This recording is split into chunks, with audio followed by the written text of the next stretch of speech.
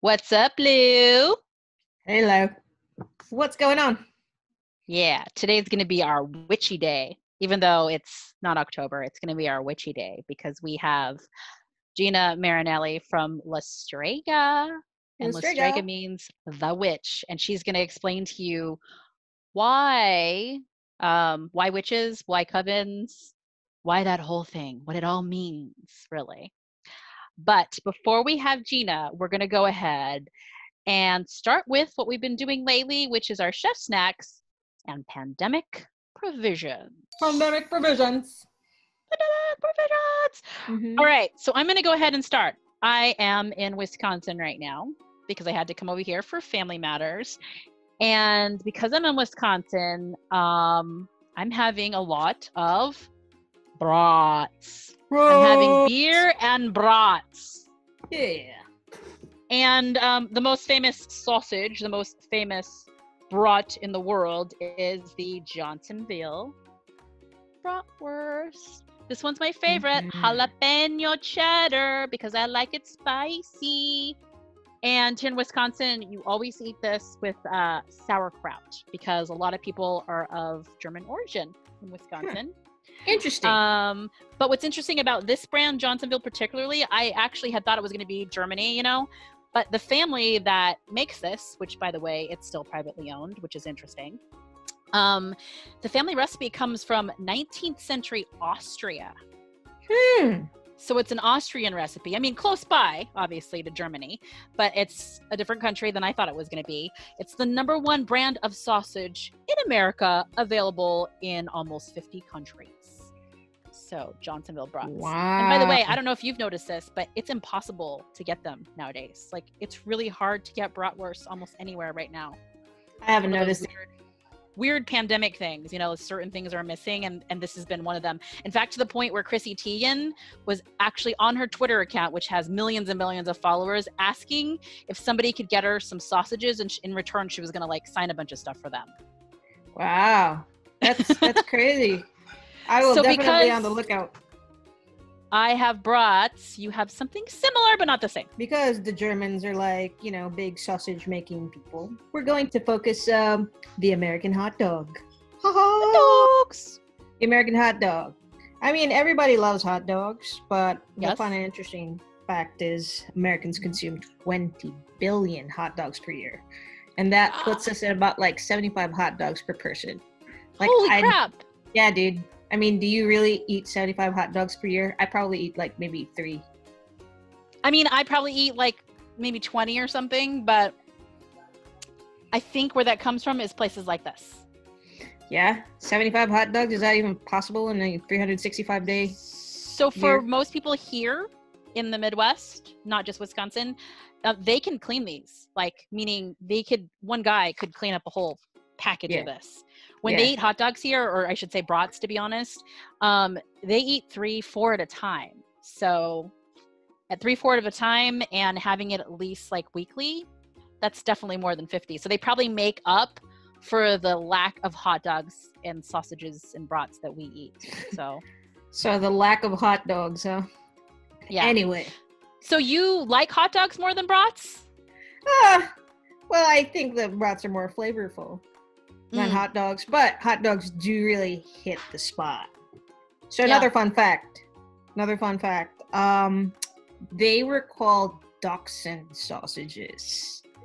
That's what exactly. So the illustration back in the day from this vendor at a polo match was a dachshund in a bun. So that's where the term hot dog was actually coined. Wow. Okay. Yeah. Well, good to know. That's completely random and cool. I love that. I love hot dogs at a baseball game. I like those really long hot dogs that you can get at like Angel Stadium. Yeah, or you can get them at a lot of stadiums. I think I had it in Boston at Fenway Park. It's like a foot long or more and just filled with like peppers and onions. And wait, this is a very big thing of contention with hot dogs and bratwurst. What do you put on yours? Exactly. Like regularly. So here's my question to you. What is your favorite hot dog topping? So in parts of this area, like in the Midwest, they frown upon ketchup. Okay. So a Chicago dog is just mustard and pickles and onions and things like that, but don't dare put ketchup on it in Chicago. Right. So, which is a couple hours from here. I like everything. So I'm like an everything bagel, kind of everything hot dog kind of person. You know what I mean? Right. So put all that shit on for me. Like on a bagel, put on the capers and the salmon. On ketchup, same thing. I mean, on ketchup. On hot dog, same thing. And brats. Ketchup, mustard, onions, sauerkraut. I even go relish. I'll put anything on that hot dog. Right. Mayo. God, not that. Not that. No, not mayo? No. But, I like making like a little Thousand Island sauce. The secret Thousand Island sauce. But mustard is the most popular hot dog condiment. Ketchup being like the close second. And in honor of us being from Las Vegas, there are some badass hot dog places there. Yes. I know you like Dirt Dogs. Dirt Dog. I like Bulldogies. I mean, there are a ton of great hot dog places that are the new American, right? True that. Case in point, the elote dog from Dirt Dog. I mean, whoa, what's more to ask for? It's like the Mexican hot dog. Pair that with like a little Corona or a Modelo. Oh, ooh, super good. Yeah, I can totally. Beer is like the best thing with hot dogs. I feel like beer makes hot dogs better and hot dogs make beer better. And I always boil brats in beer before I actually grill them. So that's like a Wisconsin Midwestern thing, So let's try to boil some hot dogs in beer before grilling them. Yes, it makes it more delicious. Flavor. And then drink a beer with it as well. So, all right, let us introduce Gina Marinelli from the Strega. So excited. We've got Gina Marinelli from Strega today as our guest, chef and managing partner out in Summerlin, Las Vegas. Gina, first, how's it going?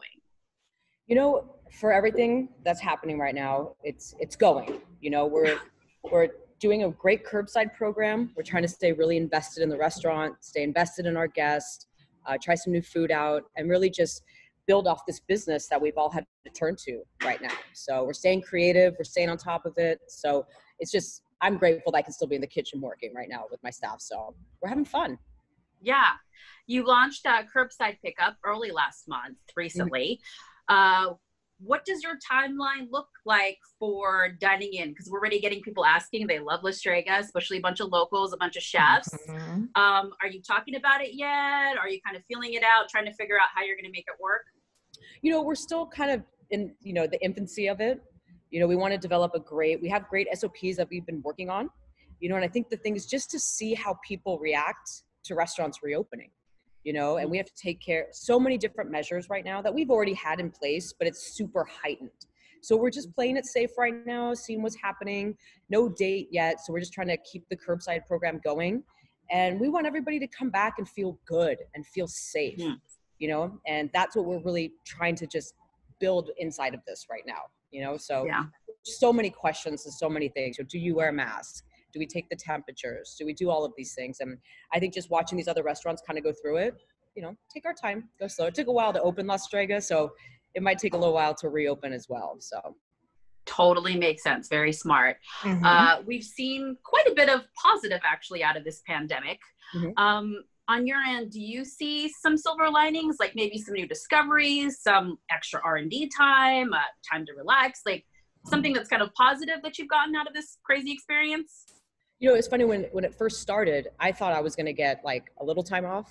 I was like, oh my gosh, I'm going to learn Italian or I'm going to do a puzzle or whatever.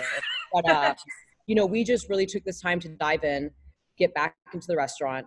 And we knew it was going to go to go food and a lot of curbside. So how do you take curbside? I don't even want to say elevate it, but just make it so when people get it home, it's almost the same experience. Yeah, Right. and that's part of it's all these little touches that we've been trying to do, how we can still connect with people. One new thing we do QR codes with playlists. So you can go home and put music on that kind of That is cool. Yeah, the vibe of La Strega. You know, as Love it. we just started the Secret Burger. We're doing a lot of tutorials. So it's a really new way of thinking, you know, and so that's kind of the positive side. So we're always going to have this program going forward. You know, we've always done kind of like to go, but now we were able to have the time to really work on it, get the right packaging, get the right look of things. So it's been fun. You know, we didn't want to just throw stuff together in a box and send it home. We want to do the fun, cool dishes that we do at La Strega at home as well. So that's kind of the time. That's been my silver lining. You know, I'm not working till midnight. That's another silver lining. So I'm so of course, you know, but I just think it's been a good time to kind of reconnect, refocus, and, you know, we never took it for granted, but really appreciate what we do every day. You know, that's true. That is very true. If anything, this pandemic actually showed us to like really slow down and pay attention. It's now we're not on that wheel anymore. We're actually reinventing what it's like. Exactly. You've described La Strega as a female-driven restaurant. I mean, there's some obvious reasons for that. I mean, obviously, you're at the helm, which unfortunately is not that common anywhere, let alone Las Vegas. Managing partner and chef, and then you've got this amazing female GM as well. Love her. And you know, I look behind you, and you've got this gorgeous feminine setting, feminine decor. What does that mean to you to bring that femaleness to your restaurant and what you do? You know, I think the first thing was everybody thinks of Italian food. It's very dark, it's very heavy, it's very masculine. So for us to build a restaurant that's kind of, when I see Italy, like I think of Sophia Loren, like I think of these beautiful bright colors. So, you know, it just kind of has that romantic side to it. But for us to be in the forefront, it's so empowering, you know, and to watch us grow as individuals. You know, I hate people like, oh, female chef, but now I've just learned to embrace it, you know, and we have such beautifully talented women in this building. And we have the men that work here embrace us growing and changing. And it's just, we're all individuals here. Kind of, we're gender blind, you know? So that's kind of been the most positive thing. And I love watching, you know, younger women in their early 20s come in and just really blossom, you know? And it's kind of like creating a safe place for that, you know? I love that. And you feel like that. Like, unfortunately, if we have a bad day, we're psychotic or irrational or this, but it's okay to have a bad day here. It doesn't matter if you're, you know, a male or a female. Everybody has a bad day. So kind of on that topic, if it doesn't matter whether you're female or male, I totally did a deep dive on your Instagram account. So if you see a bunch of likes there, I promise I'm not a crazy creepy stalker. I'm just like looking for information stalker. I get it all the time. Don't worry. So we noticed one of your male, I believe he was a cook, in a witch's hat. Oh, yes. And we know that La Strega means the witch. Correct. And we've also heard you refer to your team sometimes as your coven. Yeah. So seriously, what's up with all this like brouhaha witchiness going on there? So it's funny, like in Italy, witches have a completely different connotation than they do here with us. They're actually more nurturers and providers and caretakers. And you know, it's just really, when you cook, you're very creating something, and that's what the witches used to do. So I love that. And like, I mean, it's so hokey to be like my big pot. I make this beautiful, you know, broth, but it stirring. At least I have a good nose, right? But it's just that whole feeling of like the witches took care of the neighborhood. The witches were like the grandmothers and all that stuff. So that's kind of how we like to look at it. We cook for our guests. We take care of them. We bring them in our home, and that's really what La Strega means. That's the witch. Awesome. Interesting take, right? Yeah. Like over here, witches were burned at the stake. Yes. Well, different must story. Be good. Yeah, maybe must be good to be Italian. I know. So Gina, we very much believe in chefs as storytellers. What item on your menu really kind of is a great, you know, tells your story best? Oh, it's hard because there's quite a few. Or items, it's fine. Yeah. I'll do a couple. One for me, like the simplistic one, is the anchovy crostini. For me, I just think everybody always is kind of like, oh, anchovies, you know. When we are making the menu, we wanted to figure out a way to make people fall in love with something that they usually despised. So for me, when we were in like the Amalfi Coast, we were in Sorrento, you know, we were just walking by and you would see these beautiful anchovies, you know, and it was just like that bite, and it would just take you right to the ocean, right to the sea. Yes. So we did this dish where we did just great little crostini, preserved orange, really to like cut through it, a little bit of shallot, and just that little leaf of oregano that like anytime I just smell oregano taste, it's just like boom, like it just takes you home. So Right. Yes. little bite just creates that imagery in your mind. You know, you can see the coast, you can smell the water, you can taste the citrus, and that's just one of those things like just transports you. You know, Yes. very magical. Another one for me is definitely the whole fish. Same thing, you know, Italian food, the best way to do it is get great ingredients and respect them and treat them with love. So we get these beautiful fish in and we just clean them. We use the best olive oil. We get great capers. We get great lemons, and we make a great sauce for it. And you just cook it nice and slow, stuff it with fresh herbs. And again, it's that simplicity, and it warms your heart. You know, like, you don't need anything else. You have this fish and a great glass of wine, and you're there. And that's really what our food is. That's why it's like music. You hear a song and it takes you somewhere. Same with like all the scents of La Strega, all the flavors, all the things. And I just think the biggest compliment we've ever gotten is that your food takes me back somewhere. You know, I think that's when people say that to me, that warms my heart. Yeah. You know, so we're very coastal here. Our linguine and clams, same thing. You know, southern Italy, they cook the pasta in the sauce. That's why we use the dried pasta. And we do this with lemons. We do it for 35 days. And it's just beautiful clams. They open up, the brininess comes out.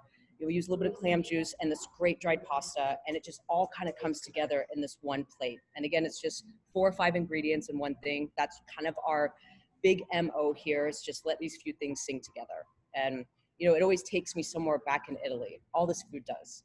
You know, I mean, food drives everything there. You know, it brings families together. It's how you celebrate. It does everything. And they just use what's locally sourced to them.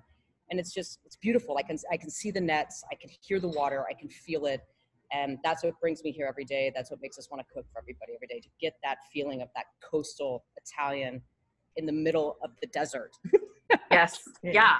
I totally understand that, because after my trip to Italy, every time I smelled anything that was like zesty, lemony, I always thought of Sorrento, or being, you know, on the Amalfi Coast, Ravello and Positano, that whole area where everything is lemon this and lemon that, and lemons on the wall, and lemons coming from the trees, and by the bus stop and everywhere.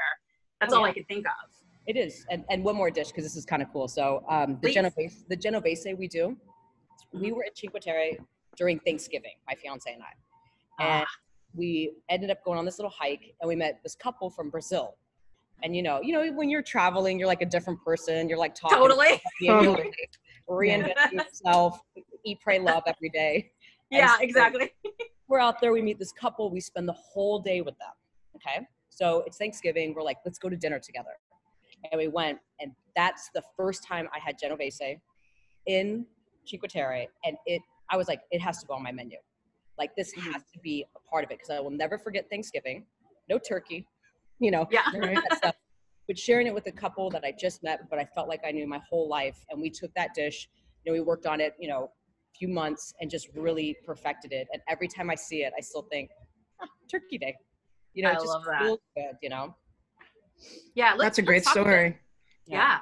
Let's talk a little bit more about your Italian travels, because, you know, it's so obvious, the influences on your menu and your whole environment there that you have at La Strega. It really is like being transported when you are there. It's not like you're in Summerlin. It feels like you're in like a little cute, you know, place in Italy that you can just duck into off a cobble street. Yep. Did going there and cooking there kind of, I guess, change your whole course of your career and the way that you cook and the way that you see food? Oh, 100%. I was a line cook still for Michael Mina, and I was like, forget it. I quit my job, and I spent 6 weeks over in Europe. And I was like, you know, you have to, when you're a cook, a young cook, you know, you work in so many different cuisines, and you got to find that one cuisine that really kind of grabs at you. And I went to Europe, and the time I spent in Italy, it just wrapped its arms around me and just like completely pulled me in. And I was like, that's the food I want to learn. That's the food I want to grow into, you know? And it's awesome. Like making pastas, doing bread, doing pizzas, all these things, you just keep growing and growing. And it was just love at first sight. And so you knew that when you were going to do your own restaurant, that's what you were going to do? I came back, and that's when I started working with Scott. And really, I just love Scott's take on Italian food. You know, it's very soulful. It's very sexy. It's, you know, it's romantic. And, you know, he would teach me how to, you know, use techniques in Rome, but apply it to ingredients in Sicily.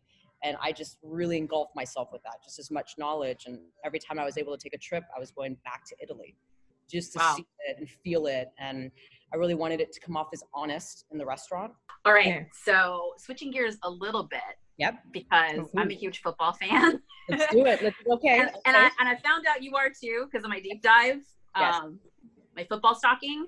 So we know that your dad is Rod Marinelli, who was long time at the Dallas Cowboys. So is that what first made you a Cowboys fan? Yes. So everyone's like, who's your team? I'm like, Rod's team, you know, because we've done so much. So he was with the Buccaneers, the Lions, the Bears, Cowboys, and now, you know, he's a Raider. So we've just kind of gone around with him, and everybody's like, oh, you know, you're a bandwagon. It's so different being on the, you know, the inside of the team. You know, you gotta cheer for your dad, you know, that's what you gotta go for. So that was my next question, because you totally led into it, because I'm like a diehard, you know, I'm from San Francisco, so diehard 49ers fan. There was like zero snowballs chance in hell that I'm going to be a Raiders fan, even though I've embraced, you know, the Golden Knights and everything, a different thing for me. But I can't be a Raiders fan because I'm a 49er fan. Totally. So with your dad just, you know, recently moving here and becoming like now a Raider, are you going to be part of Raider Nation? So I'm gonna be honest with you. Whenever my dad has left a team, it's like a breakup. It's like, you know what I mean? Like I burn like a full family breakup. Oh yeah. So I mean, he was with the Cowboys forever. So like my closet was all Cowboy stuff, you know? Yeah. The second he became a Raider, I had Raiders license plates. Oh wow. Raider gear, and if I wear a Cowboy shirt, I have to wear it inside out. That's your thing. So now, Raider Nation. Wow. I can't believe I'm saying that because I hated the Raiders for so long. I know, it's like the black hole and all that stuff, but it's kind of cool because when he goes from organization to organization, you see the insides of things. Yeah. You know, I just see the Raiders as the black hole, but then when you get into the whole background and, you know, the championship, the black and silver, it's pretty awesome. Yeah. Puppies too. The puppies are going to get new outfits. Puppies got everything. We already got the blankets. My family says, wait. I'm like, nope. Breakup time, babe. Burn it. Let's go. I'm going to go one more question on the family here. Yeah. Because I did also notice these beautiful pictures actually on your mom's page of their anniversary party that you did. Yeah. And I mean, what was that like for you to be able to do that magnificent fish and that dinner for them? Because they clearly were very proud. Yeah. I mean, it's always a dream to be able to like kind of do something to, you know, make your parents go, like kind of pump their chest out and peacock a little bit.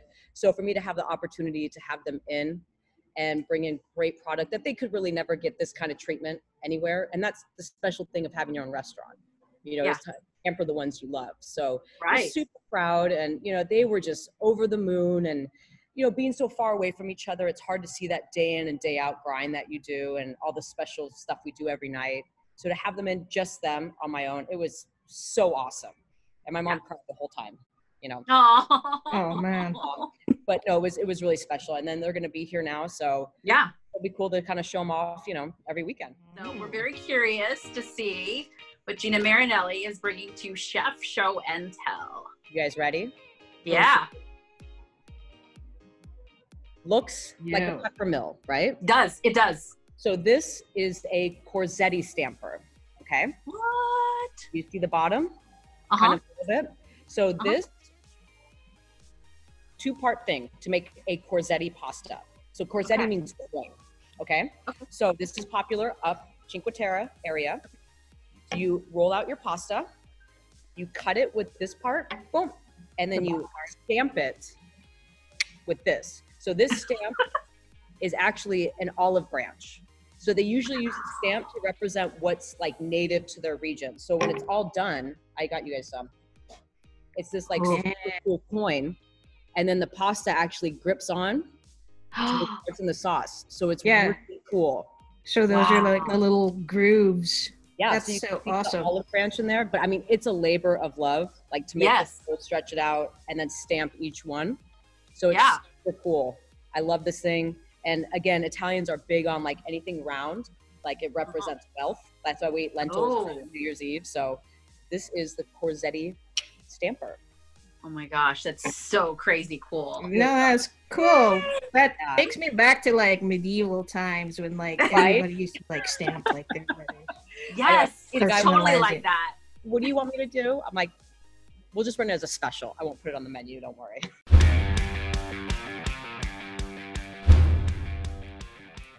On the fly with Gina Marinelli from Strega, 60 seconds, rapid fire questions. Louie, starting now. Favorite pandemic snack? Oh, Lean Pockets. Crazy. Are you a crazy cat lady or a dog mom? Dog mom. Yeah, we knew that. Yeah. Childhood food craving. Oh, I used to take dill pickles and wrap them in Kraft cheese. Yeah. First thing you'll do when this quarantine is fully lifted. Go to PT's. Dream place to travel and eat. Dream place is to go to Puglia. Okay. Ooh, yeah. Guilty pleasure. Ooh, Blue Moons. Best self-care practice. Peloton. Oh my God, I'm so jealous. The Peloton. Is it truly worth the price tag?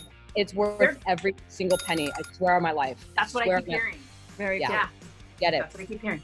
We're going to go ahead and keep going, even though we got the timer right there. We have a few left. Okay. Favorite kitchen cooking music jam, which I know is going to be hard for you because I know you got a soundtrack for a lot of stuff. But what's kind of your favorite go-to, thing for listening? I always listen to Little Dragon. I love Little Dragon. Just play like really mellow music, and like I'm super ADD, so it kind of always just balances me out. Anything Little Dragon. I got it. Do you ever do one of our favorite artists? I know that we share, Britney Spears. Do you ever do like a little like freaking, Baby One More Time or anything like that around the kitchen? Sometimes like I have my Britney playlist, when we're feeling and I need some womanizer, we gotta remember. Of course. Womanizer. Sanitizer. That made me laugh so hard. Holy crap, Lo. Sanitizer? Oh, we should do the video for Sanitizer, Lo. We totally should. I think that would be hilarious. Oh my God, dude. The health department would love you. Oh, yeah. Exactly. Yeah. We got two more. Your go-to Corona Apocalypse beverage. Oh my goodness. I'm gonna have to say vodka soda. Vodka soda.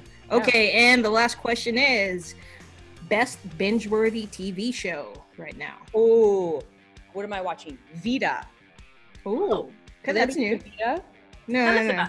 Oh my gosh, it's on Stars. Okay, and it's like a Spanish L word. It's amazing. Oh, I know, right? It's so good. So I'm like addicted. Speaking Spanglish, super sexy. I love Spanglish. Yeah. I'm gonna check that out right now. You guys got to check it out. You got to check it out. Check it out. That's like totally up our alley. That's totally awesome. Yeah. All right, Gina, we're gonna go ahead and have you sell it. It's that time. For anything that you want going on in your life, go ahead and sell it. Okay.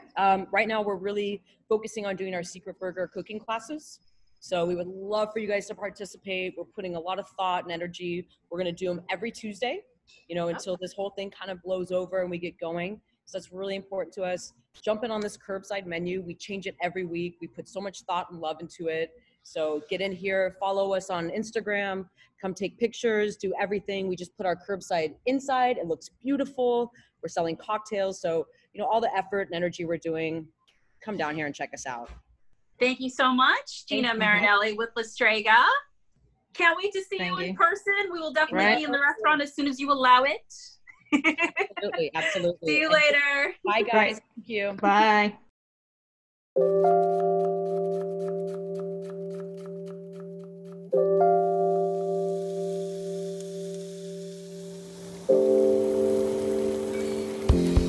Thank you.